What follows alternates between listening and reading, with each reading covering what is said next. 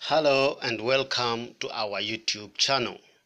In this video, we bring to you how to install a modular ceiling in a shipping container house step by step.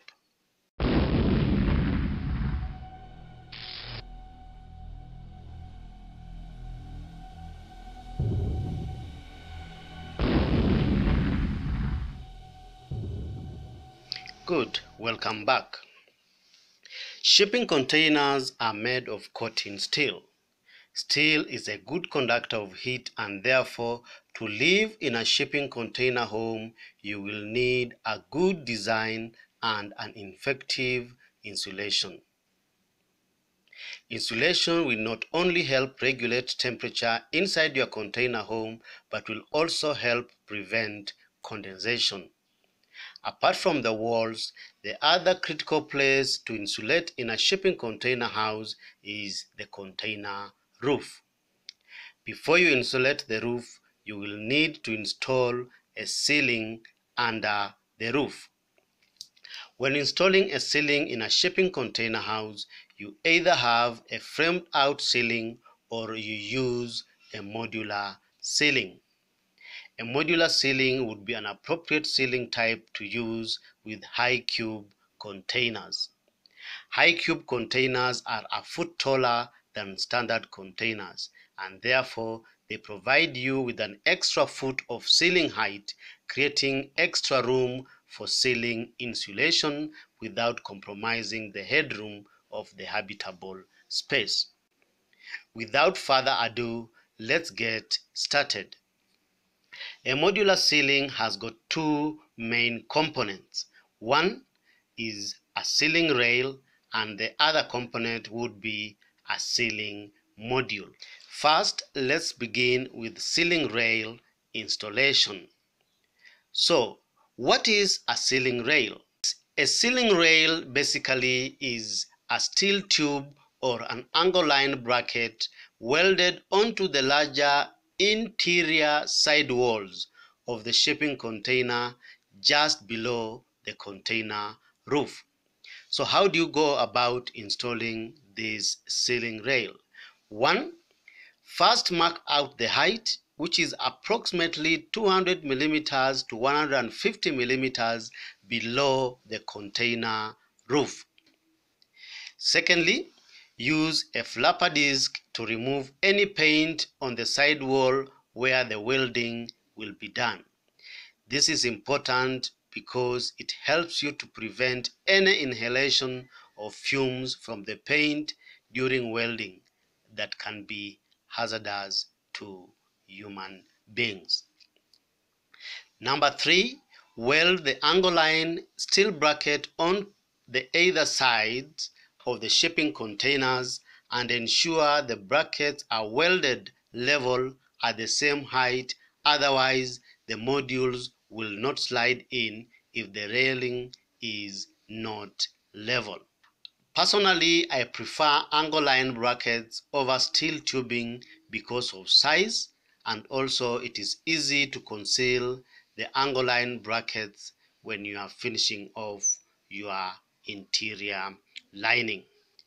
Once all these are in place, ensure all the electrical wiring is in place before ceiling installation begins. Once the ceiling rail is in place, the next thing we need to sort out is the ceiling modules.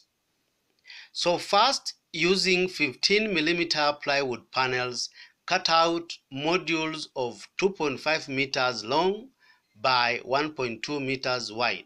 The 2.5 meter width allows the modules to span across the ceiling in a single run, while the 1.2 meter widths allow for easy installation of the modules into the ceiling.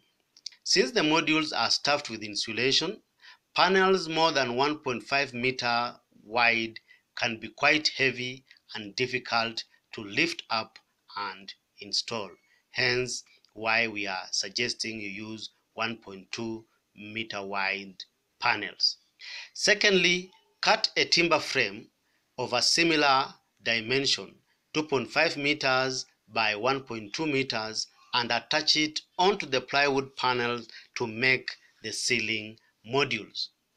Apply some silicone onto the plywood and nail the panels onto the timber frame to secure firmly.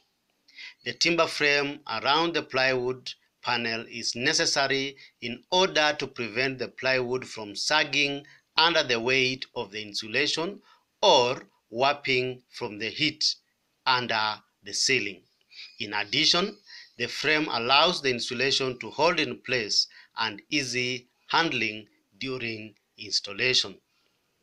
So, at 1.2 meter width, you will require 5 modules for a 20-foot shipping container and 10 modules for a 40-footer.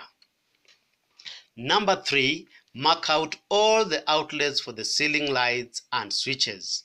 If you want the ceiling modules painted, turn the module over and paint it with a white undercoat followed by a final white coat.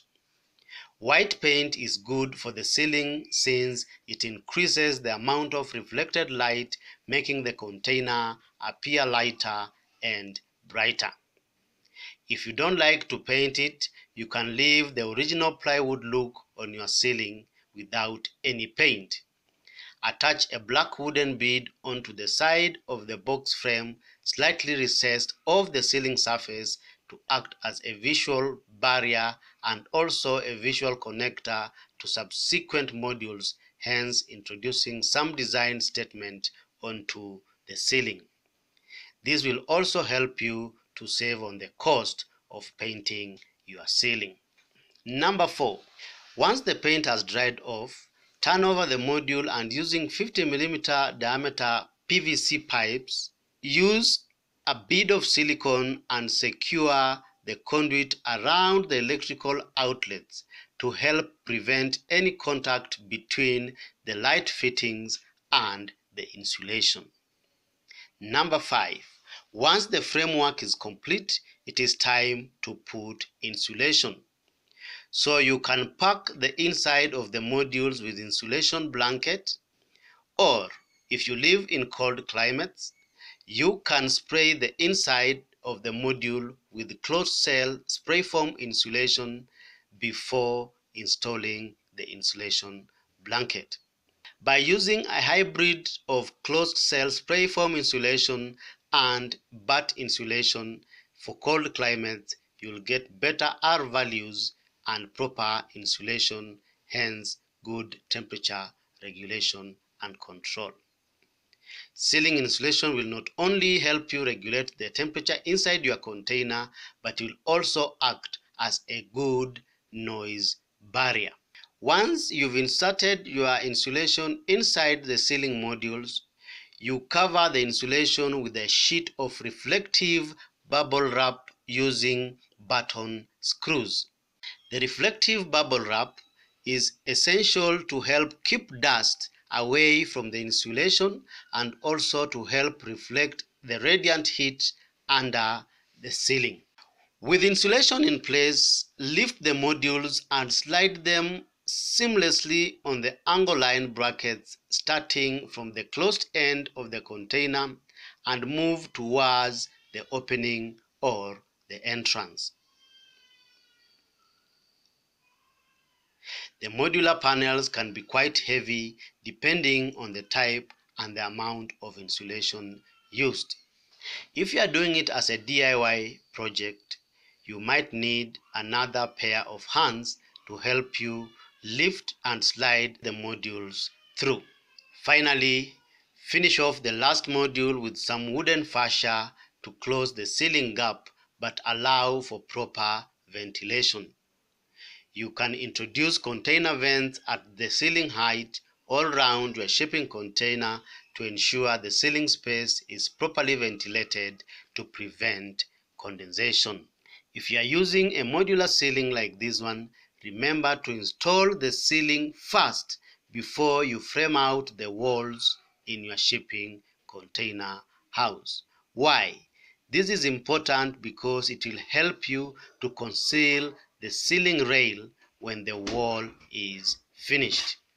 After all is done and dusted, sit and enjoy the charm of your container cabin. So, before we sign off, what are the advantages of using a modular ceiling over a framed out ceiling? The first advantage is, since it's a modular installation, it can be assembled off-site and brought in for installation. Secondly, the ceiling can be easily removed and replaced for repairs compared to a fixed ceiling. Thirdly, it allows flexible installation and easy maintenance of lighting fixtures. Fourthly, it is cheaper than using a framed out ceiling because installing wooden buttons on a steel structure of a shipping container can be quite a challenge since the structure has to remain watertight throughout. Fifthly, it is quicker and easy to install because once the ceiling rail is in place, the ceiling modules are brought and seamlessly slide in under the container roof. Last but not least, modular ceilings have less waste compared to fixed ceilings. They can be assembled in a controlled factory environment, hence minimizing on-site waste. We hope you found our presentation informative enough to help you install a modular ceiling in your own shipping container house. Have we left out anything? Give us your opinion by posting in the comments below.